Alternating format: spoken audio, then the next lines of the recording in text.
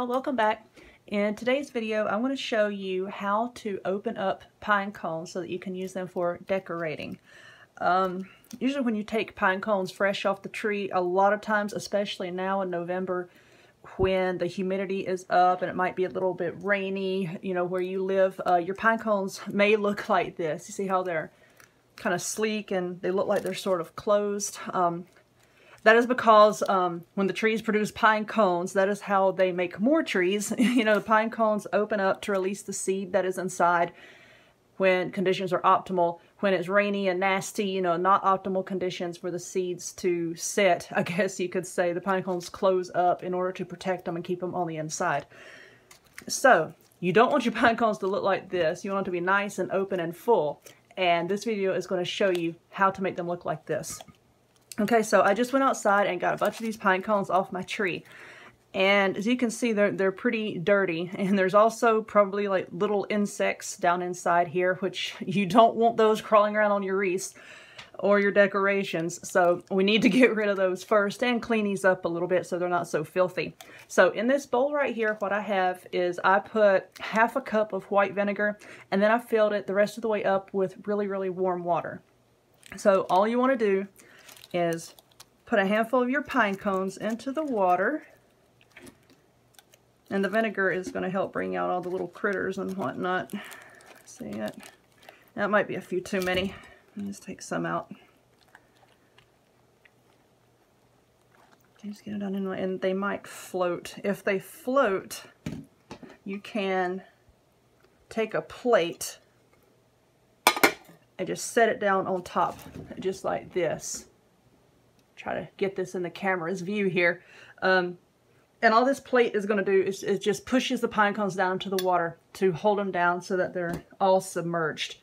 And you're going to want to let your pine cones sit in this water vinegar mixture for about 30 minutes. So go ahead and do that and come back and I'll show you what to do next. Okay, my pine cones have been soaking in the water and vinegar mixture for about half an hour. And I was just arguing with someone earlier today about how pine cones have seeds in them. And, you know, like I said earlier, they close up to protect the seeds from falling out when the environment is not optimal. And then when the weather is dry, they open up to release the seeds so that the wind can blow them around. Yeah, okay, these are the seeds. Seem like they're little propellers here so that the wind can carry them around.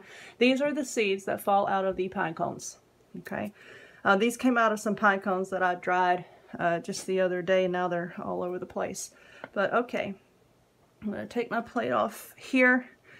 And these are the pine cones that have been soaking. See how they've pretty much closed up completely. So let's move this bowl out of the way. And I have an old towel here that I use for a lot of my crafts. This poor thing has had glue and paint and everything else on it. Okay, so you want to kind of blot your pine cones here and just squeeze it. They look like little cigars, don't they? Or as my little boy said, he thought it was dog poop, but oh well. Just kind of blot them with a towel like that.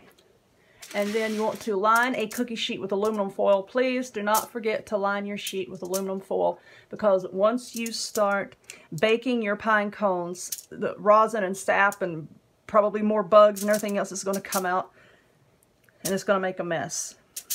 Also keep in mind that your pine cones here, because they're completely closed, once they start opening up, they're probably going to be twice as big as they are now. So you want to make sure that you're using a pan that is big enough to be able to hold all of them. Go ahead and just put them on your pan there. And while you're doing this, you want to go ahead and preheat your oven. Some people say to do 200 degrees and bake your pine cones for longer. I set mine to 300 degrees. I like a higher temperature because that pretty much guarantees that you're going to kill any remaining little critters that might be roaming around your pine cones. Okay, let's just dry this one here. All right, now I have them all. As much water as I can squeeze out has been squeezed out. Okay, so go ahead and place all your pine cones out on your pan and put these in the oven at, like I said, I like 300 degrees. You can do 350, just keep an eye on them. Because what you're wanting to do is the heat of the oven is going to dry them out, and that is what is going to make them go, pff, you know, get big and fluffy and pretty. So go ahead and stick them in the oven, and I can't tell you an exact time that it may take because, you know, all ovens are different, and you might have yours set at a different temp than mine. It might take an hour, it might take 2 hours, it might take more. But what you want to do is put them in there, and like every 15 to 20 minutes or so, just give the pan a good shake, and you'll see all the sticky rosin and everything coming out. You might want to turn them over so that, you know, all the water and rosin doesn't pool up on one side. But just stick them in the oven, and once they get really, really big and full, and you pick one up and it feels dry, that means it's done, okay? So I'm going to pause the video once again, stick these in the oven for a while, and I'll come back and show you what they look like once they're done. Okay, I'm back, and I've got my trusty Happy Harvest, my little fox oven mitt here. Fox is like my absolute favorite animal, so I've got fox stuff all over the place. But I'm getting ready to take my pine cones out of the oven right now, and you can see how,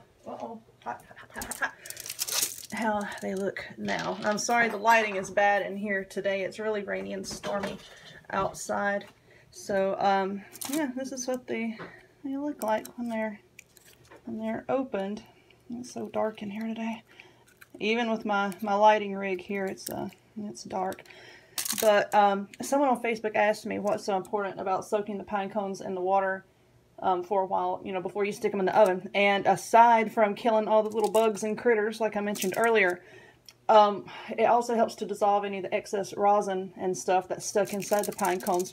I did go out and grab some more off the tree, and I did not soak them in water. And as you can see how this part is flat, and like all this sticky rosin is like down in there, and it won't allow it to open up all the way. But if you soak them in the hot water with some vinegar for a little bit before you stick them in the oven, you get rid of all this stuff so that they open up and they're all nice and puffy and round like that.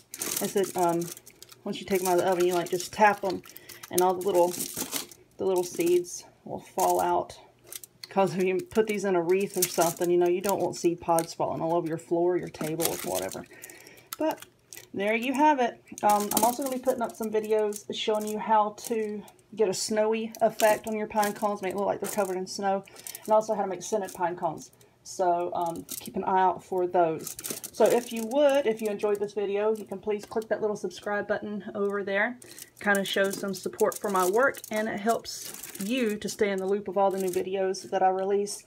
You can also check me out on Facebook and my website. I'm going to put the links to both of those in the description box down below.